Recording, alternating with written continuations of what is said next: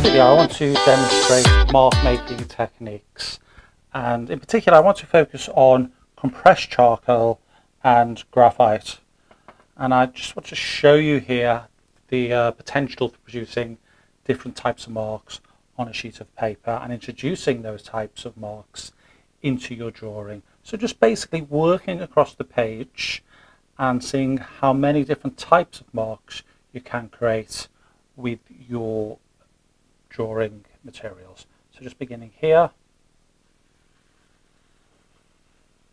So one of the things I want to focus on here is intensity of mark, going from very, very dark, maybe sometimes going over, going very, very light. Okay. Now one way in which you can add a bit more variety to this type of technique is to speed them up.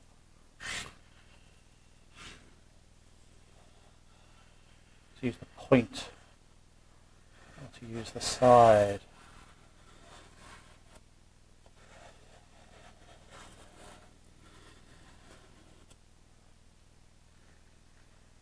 And just follow.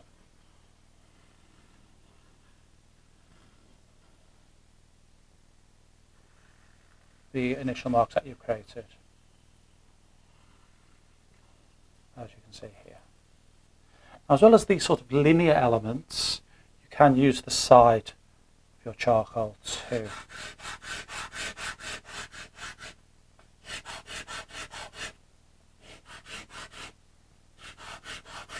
Now, stick charcoal or willow charcoal is also really good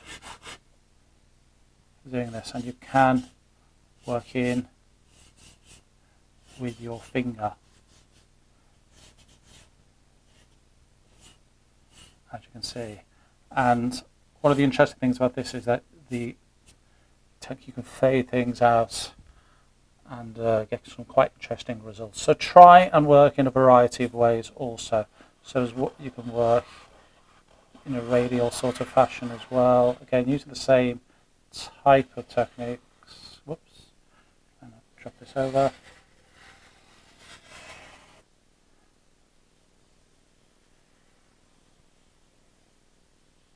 This creates quite an interesting arrangement of shapes and forms on your paper. Now the same is true of graphite. You can get some very, very fine lines if you break it.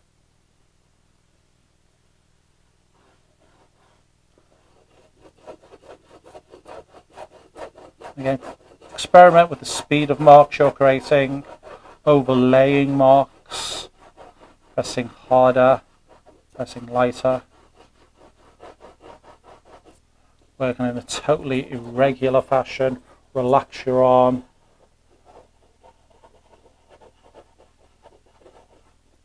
Seeing what you can create when drawing. Now this really is a worthwhile exercise because the range of marks that you create on your page can be introduced into your drawings or your sketches whilst you're working. And it's always good in your sketchbook to have a page where you just really focus on mark making. Again, you can use the side here, working in different directions. Again here.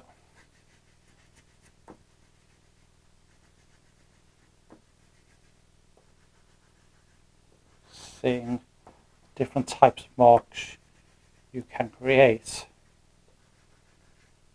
with your work.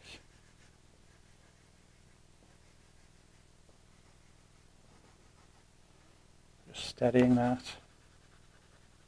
A bit more control with these types of marks here. And just working intuitively and just seeing what can happen whilst you're drawing.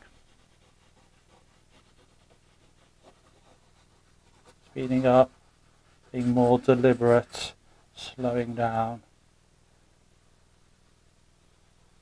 Well, maybe even working back into your initial marks, just emphasizing and repeating the shapes that you have. Okay. Now another trick that you can use with charcoal is to use a putty rubber. This is a pretty standard technique that you can use to create, and the good thing about these particular drawing erasers is that you can form them in your hand to create different types of marks on the surface as well.